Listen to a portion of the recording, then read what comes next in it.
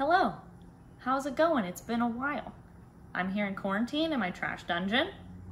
Some things I've been doing during quarantine are drinking copious amounts of alcohol, not really maintaining my mental health, and reverting back to my teenage tendencies, which means like sleeping in a lot, downloading Wattpad and reading a 95 chapter fan fiction, and most importantly and most detrimentally, it means rereading all the Twilight books.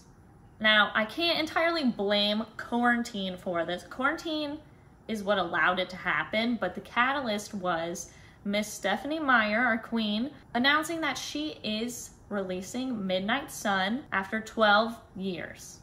So she originally was going to release it, like I said, 12 years ago, but somebody leaked the manuscript and put part of it online, and then she was like, you know what, I'm not going to do any of it, and halted the release until now.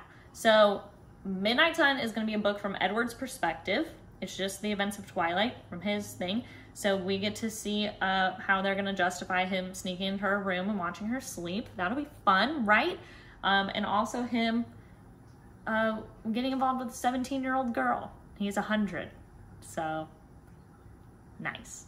I noticed a couple things reading the books as a 23-year-old. I'm in the middle of Eclipse right now, and some common things have come up. Mostly I realized that it's just a fan fiction. It's actually the first fan fiction I ever read. Fan fictions are usually like the love interest is unattainable and aloof and super hot, right? And like a CEO or a mob boss, or like just Harry Styles as a person.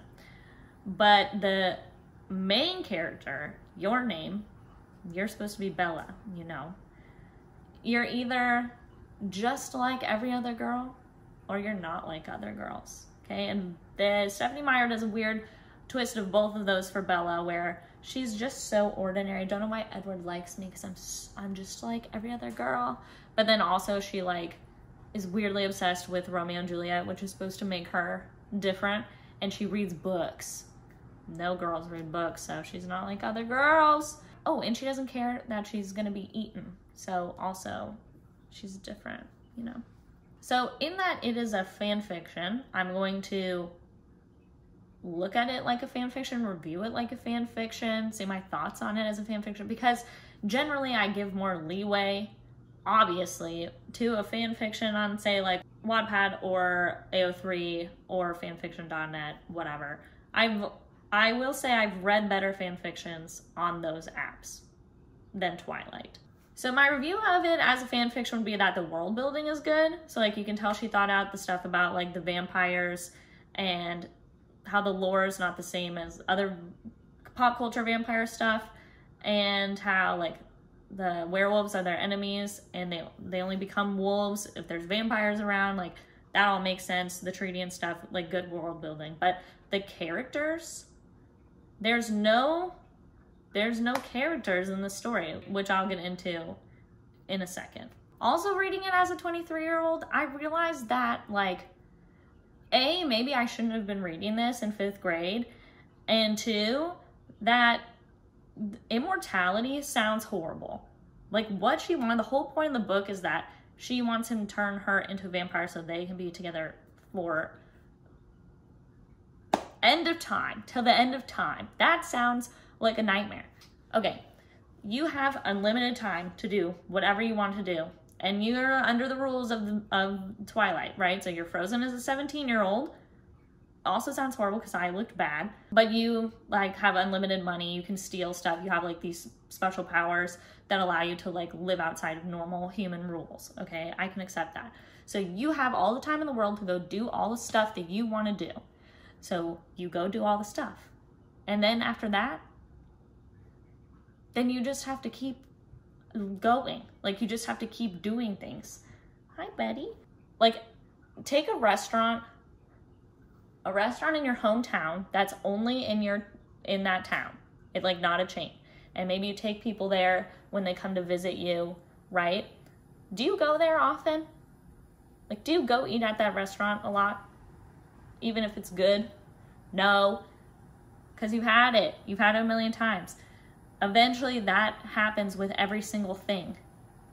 Every single experience that you could possibly do, that happens to it if you have unlimited time to do it over and over again. So that sounds like a nightmare. Also, so I'm kind of, you know, on the same page as Edward with that one. Being with somebody, right, for literally eternity, sure. I guess that's the part where, like, since it's a fan fiction, I'll be like, okay. But in reality, no thanks. No thank you. Just need my space, man. If I'm going to be immortal and stuff, actually, that's probably the only way to get through that for eternity is just, like, is having somebody else there. Because if it was just you, like, getting tired of all the shit that you like to do because you do it all the time and having to go to high school constantly, forever, for eternity, yeah, what a nightmare. So the number one thing that really bothered me, though, was the character stuff. I don't know why I'm supposed to be Bella, right? I'm MC. I don't know why I love Edward. Why does Bella love Edward? Name a character trait about Edward that doesn't have to do with him being a vampire and doesn't have to do with how he looks. Like, so genuinely what I can come up with is, like, angry and self-loathing, which are not lovable qualities in a person. So there's really not a character, that he doesn't really have a character. Like, sometimes he's snarky. Okay, so snarky and angry and self-loathing.